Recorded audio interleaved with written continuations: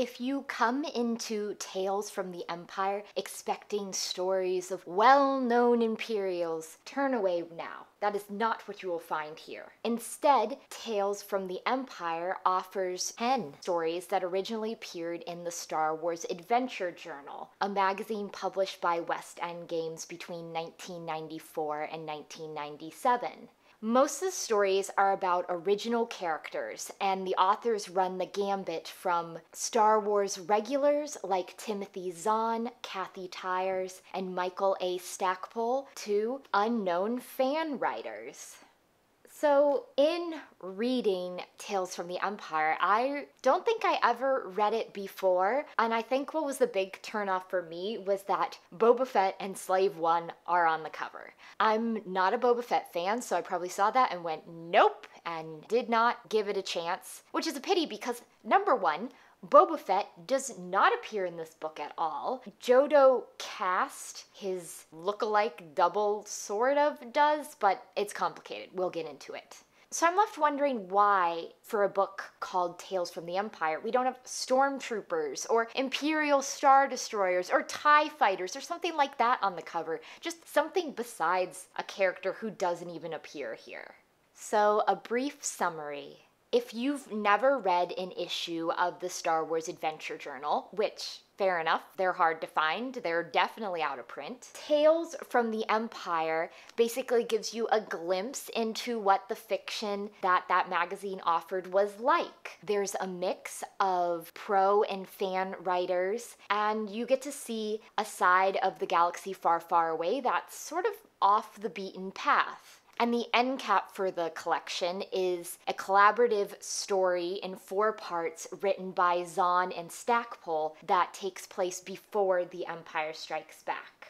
So the collection kicks off with an introduction by the editor, who is also the editor of the Star Wars Adventure Journal, Peter Schweighofer. It's not necessary, it's overlong, and I really wish that that page length could have gone to maybe another story or 2 from the journal, because as it stands, we only get 10. First up of the stories is First Contact by Timothy Zahn, which is about Talon Card's first encounter with Mara Jade. I love that Card's dad pun joke thing goes back even before the Thrawn trilogy, because here he and Tapper are using the pseudonyms Heart and Soul, and their ship is You Wanna Buyer. It was nice to see him interact with Mara Jade, and I also like seeing Tapper again, who we last saw in the Back to War, but it felt a little slight to me, like the story's basically here to kill Tapper off and for Card and Mara to meet. And I also found it a little strange that neither Card nor Tapper commented on the fact that her pseudonym, Selena Marness, is very, very similar to the name of one of Card's ex-employees, Melina Carnis. I think there's an extended version of this story in comic form, and maybe it deals with that there, but Card doesn't say anything like, really weird, her name is so close to that traitor woman that used to work for us. Next is Tinian on Trial by Kathy Tyers. Interestingly enough, apparently Kathy Tyers wrote the story about Tinian in Tales of the Bounty Hunters first, but since that book wasn't published until December 1996, this was the first time that readers saw her, because this story came out in issue number 4 of the Star Wars Adventure Journal, which was published in November 1994. It's pretty much an origin story. We see where Tinian came from, what happened to her, why she hates the Empire, why she thinks her fiancé's dead, but that's it. So it sets the stage for further adventures with Tinian, but I really wish that we had gotten maybe 1 or 2 of those further adventures, because as it stands, it's just setup for the other stories that Tyers was going to write about this character. Third up was The Final Exit by Patricia A. Jackson. I usually don't talk about writing style in these reviews in great detail because usually, at the very least, it's serviceable. The writing's not atrociously bad. There's maybe some quirks I don't like, but it's readable. Jackson's story, though, was very difficult for me to get through. The writing was overwritten and overwrought, and there were a lot of unnecessary descriptions and just straight up abuse of adjectives. Barbara Hambly, for instance, is a Star Wars writer that I would describe as having a very purple prose, but it's still for the most part readable. Jackson's here was so purple and overwrought to the point that I really struggled to finish this story. I also found that there were a lot of jumps from viewpoint characters, and maybe this is the book being formatted wrong, but they were really jarring and they would just come in the middle of paragraphs. So sometimes it was like, wait a minute, whose head am I in? Who's talking? And finally, the main character, Brandel, he's just too much. He's just over the top. He's apparently an actor come Jedi Knight, come Imperial Inquisitor. And I think that he's a recurring character in her stories, but I wasn't interested in him at all, and I don't feel like I want to seek those stories out. So next, we had Missed Chance by Michael A. Stackpole. This was a story about Corran right before Rogue Squadron. It's basically about the impetus that gets him to join the New Republic and try to get into Rogue Squadron. I liked it. It was fun. I just felt like Corran played maybe too key of a role here. I like that his astromech unit Whistler was basically starting rebellion on the planet Garki, but the fact that Corran was pretending to be the Moff's aide didn't work for me. How long had he been there, and how long had he been pretending to be the aide? Some of the details were a little fuzzy for me. Then we had Retreat from Coruscant by Laurie Burns, which was another original character, but it was a lot of fun. It was a mail courier who just happens to be on Coruscant when the Imperials attack during the Dark Empire comic. She sort of gets drawn against her will into a New Republic plan, so we get cameo appearances by General Bella Bliss and Colonel Bremen and Mara Jade, who are all characters created by Timothy Zahn. I just liked seeing someone for once who wasn't in the military, who wasn't on the side of the good guys or the bad guys, and really just a normal civilian caught up in this action scene. Then we had A Certain Point of View by Charlene Newcomb. For this story, Newcomb basically made a story to accompany the cover of one of the game guides that West End Games had put out. So this was something Maelstrom, and there's a red-haired lady and she's playing a game with two aliens. So Newcomb gives us that lady's story. Her name's Celia. She works on this ship. Her ex-boyfriend shows up, and it turns out that the guy that she plays games with was giving stuff to the rebels, and so he's killed, and she decides she's going to join the rebels, and that's it. This was just one of the stories where it made me wonder if this was a recurring character that we've seen before or we'll see again, and whether this was the first story in that sequence. And so this was one where I felt like we got all the backstory we needed, but I almost wondered whether this was like a character that we'd see again, or whether this was just a one-off. Then we had Blaze of Glory by Tony Russo. This was about some mercenaries who are trying to rescue children from slavers, set, I guess, after the Thrawn trilogy, but the Imperial threat is one we've never heard of before. And this was another instance where I wondered if this was a recurring theme in his stories that he had in the Adventure Journal, where basically in the point of view most of the time of the team medic, she's joined these mercenaries because she wants to find out what happened to her parents, and she doesn't find out what happens to her parents, but they rescue the children, so it's okay. The action was exciting, but what I found with a lot of these stories solely populated by original characters was that I didn't really have a connection going into any of the characters, and by the end, I still didn't feel like I'd really known them completely. And then we had Slaying Dragons by Angela Phillips. This was another one that didn't really work for me because the main character is a 9-year-old child. I'm sure that there were children involved in the rebellion. I mean, the Rogue One movie, Cassian says that he's been fighting this fight since he was 6. But she displays technical skills that I rather doubt a 9-year-old would have. It sort of reminds me of how Anakin Solo was in the Corellian trilogy, that there's just this technical prowess that's really beyond what I think someone of that age would be capable of. And I also wasn't crazy about the ending, because the end is she's left her parents and joined the rebels. And while her parents weren't really supportive of the rebel cause, like, you're 9, you should stay with your parents. That's bad. Like, you're probably gonna die, and I'm gonna feel really bad about this.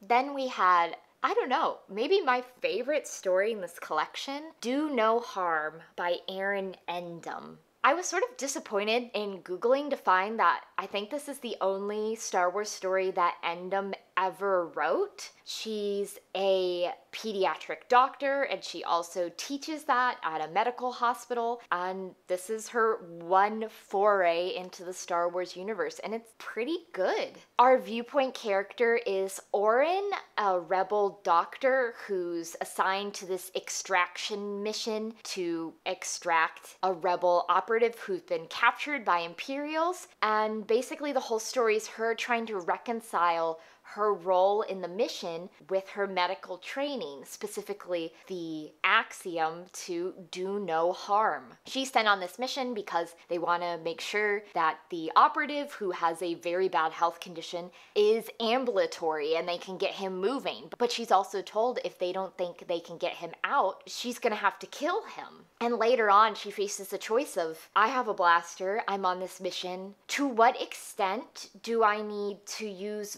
violence to ensure that me and everyone else on this mission survives? She really struggles with it in a realistic way, and at the end, she doesn't feel good about the action she had to take. There's a part of her that still feels that she could have done differently. And I liked this one an awful lot. I think of all the stories here, this is the one that would stay with me the most just because it was so different and such a unique take. And then last, we had Side Trip, which was a 4-part story written by Timothy Zahn and Michael A. Stackpole. Zahn wrote parts 1 and 4, and Stackpole wrote parts 2 and 3. It's basically an adventure set before Empire Strikes Back. We have a group of traitors and rebels who are drawn into this plot by apparently Jodo Cast, the bounty hunter who's been aping Boba Fett for a while. But in reality, it is Grand Admiral Thrawn.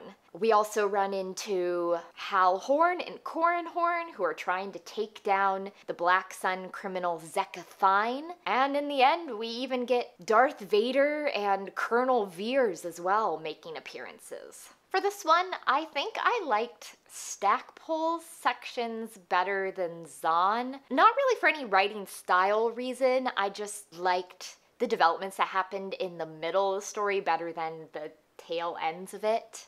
Our rebels are good, our traitors are good. Really, Corran and Hal were the most interesting characters to me. The way that Corran is so completely opposed to the rebellion at this point in time. And while he doesn't like how Coruscant works with the Empire, he views it as like the lesser of two evils, that Coruscant working with the Empire means that the Empire's sort of gonna let Corellia govern itself for the time being. Thrawn's okay. I found that this story, like later appearances of Thrawn, had him doing things and scheming schemes that just felt a bit much to me. He has a plan in place, but then he sort of has to alter it on the fly, but it just works out so well for him. Then I'm like, really? Really? It was nice to see, though, how Thine got sent to Kessel, and I also like getting to see Corran's interactions with his father, and it was nice seeing Vader having to accept Thrawn's help, but also being sort of not 100% cool with it either. So Tales from the Empire, compared to the previous 3 Tales collections doesn't have a unifying theme at all. Basically, I'm not even sure why it's called Tales from the Empire, other than just they thought that people would see Empire and Star Wars and go, I buy it. The stories are all over the place timeline-wise. Some are set during the original trilogy, some are set after Return of the Jedi, and since there's no unifying theme, it was a little disorienting sometimes starting a new story because with the original characters, it wasn't immediately clear when this was set and when this was happening, so I found it sometimes a little hard to get into them. I like the ones by all our Star Wars regulars. The Stackpole and Zahn ones sort of served as prequels to existing stories. So First Contact was like a prequel to the Thrawn trilogy, Mischance was a prequel to Rogue Squadron, and Side Trip is sort of like a prequel to Shadows of the Empire, since it sets up Vader's feud with Prince Shizor at the end. The other stories are all over the place, but there's just not that unifying theme that helps you nail down what they're about and when they're set. I also found that when you mix pro writers and fan writers, there's really variable quality here. On the whole, I thought a lot of the stories were really well written. Some of them just didn't work so well for me, and I'm not sure if that's because it was by a fan writer or just because I didn't click with the subject content. And actually, I thought Tales from the Empire is sort of the fan writer's dream. The idea that there was a officially sponsored Star Wars magazine that you could submit stories to, that it could be published in, and that down the road they could end up in an actual published book was probably really exciting to them. So, in short, Tales from the Empire offers a lot of glimpses into original characters by non-professional writers. Some of them are really, really good. I highly recommend Endom's story, Do No Harm. Some of them weren't as good, but the good thing about a short story collection is that if one story doesn't work for you, just try another one. I only wish that it was easier to access more of the stories from the Star Wars Adventure Journal, because some of them are clearly part 1 or a continuing story in a sequence, and I would really like to read some of those. Like, I'd really like to read more of Tyers' stories about Tinian if I can figure out how to get access to them. So next time, I will be jumping back into the X-Wing books with Aaron Alston's entry into the series, Wraith Squadron.